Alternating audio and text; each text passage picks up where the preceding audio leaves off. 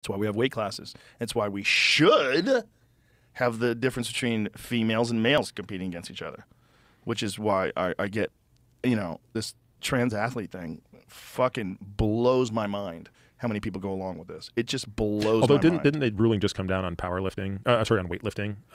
That you cannot compete in. Like if a male transitions to a female, he can't compete as a female. Well, if the transition occurred after puberty. Yes, that certainly should be the case. It certainly should be the case. I think there is some ruling that just came down like that. But swimming, I mean, that Leah Thomas is still the #1 swimmer in the world, and it's a biological male. Yeah. Period. End of discussion. It's madness. And not only that, hasn't even gotten a penis removed and has sex with women, apparently. It's just the whole thing is so crazy that you can call yourself a woman and then you're a woman. And like, this has nothing to do with trans rights. It just has to do with humans. Like, there's a reason why we make a distinction, why men are not allowed to compete in the women's division. But if you could just decide you're a woman and you compete in the women's division and no one's even allowed to regulate like what that means, and if you have any problem with that, you're transphobic. Like, it has nothing to do with transphobic. We're talking about fairness in sports. It's crazy. It is absolutely crazy that this is still going on, and that Here goes a similar ruling in swimming also. They vote to restrict transgender women from elite swimming. What is the FINA? FINA is the ruling body of swimming. Okay, so they voted just Sunday, but that says June 19, 2022. I was just looking at Leah Thomas's wiki. But that's the problem is that she's doing it through NC2. Yeah, it's a different thing. What is it? Yeah, NC2A. She wanted to go. Although to the didn't she Olympics. graduate? Yeah, she's done with that, so she wanted to go to the Olympics. Yeah, it was basically saying she can't compete as an. Yeah. Well, it's just what they've done to those other girls that are competing against her is just a fucking crime. It's horrible. Imagine if you're a biological woman, you are working your ass off. You are fully dedicated to being the best of the best. You're dotting all your I's and crossing all your T's. You are watching your diet. You're watching your recovery. You are fucking trying. And this person who just decides they're a woman with testosterone flowing through their body for their entire life just dominates you. Yeah. It's fucking maddening, and it's fucking maddening that we have gotten into this ideological battle, this cultural end of the road ideological battle, where we're allowing that, and where people will step up and virtue signal and defend this. That it like as if it has anything to do with being compassionate and considerate and trans rights or LGBTQ plus AI, whatever the fuck it is, rights. It's nonsense.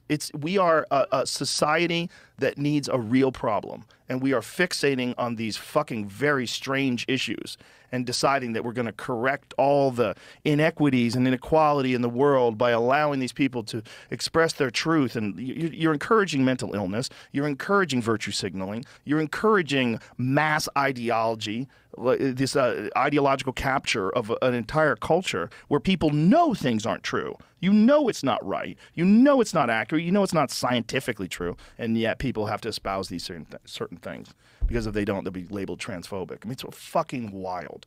And I never thought it was going to happen. I think the worst example is when male prisoners can somehow weasel their way into women's prisons. There's a shit ton of them in California. Yeah, no, that's... California, like, there's more than 40 of them that have made their way into prisons. And there's hundreds of them that are under review right now. It's crazy. They go to prison and get women pregnant. So that not only are they saying that they're females, but they don't have to do anything other than say they're females. They don't have to take estrogen. They don't have to get their balls cut off. They don't have to do anything. They don't have to do anything. Just, I'm a female. Oh, well, we don't want to fuck with you. We definitely want you to go to the place where you're allowed to live your truth. Patricia, get in there. Get in there and start fucking. It's crazy. It's crazy. And one of them was a guy who is a fucking murderer. You know, the thing about these people that identify as females, like they did this study on inmates that identify as female and want to be moved over to female prisons. There was a large number of them that were sex offenders. Yeah, it's insane. wild. So sex offenders, and I mean, how many of them have fucking fake names? How many of them are in prison for fraud? How many of them have a fake Rolex? And meanwhile, they're a real woman. Can't question that. Criminal aliases, that's beside. Gender is everything. Gender. It's just like the fucking Trump card of the world is gender. It's just like, what is happening? What is going on? It's such a weird time. Yeah, no, it's an interesting time to be raising kids too, and you see what they come home kind of hearing. I mean, I feel pretty fortunate where we are that Yeah, it's a little different in Texas, but not totally different.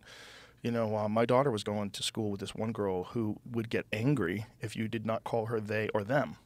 And she wore makeup and, you know, she looked like a girl. But if you said her, it's like, okay, you're playing games here. Like, this is a game. Yeah, it's like, and even if a person says, look, I'm going to do my best to remember this if it really makes you feel better, but you can't override like your entire lifetime of regular pronouns and remember that you're a they, not a she. Also, you're a biological female and you're wearing makeup and a dress. So this is all nonsense. Yeah. So we're playing a stupid pronoun game. You know, who would have ever thought? If I came to you 20 years ago and, dude, in 20 years, pronouns are going to be a real issue, you'd be like, what the fuck is wrong with you? That doesn't even make any sense. I can safely say, I would say, I'm going to take the under on that one. Pronouns?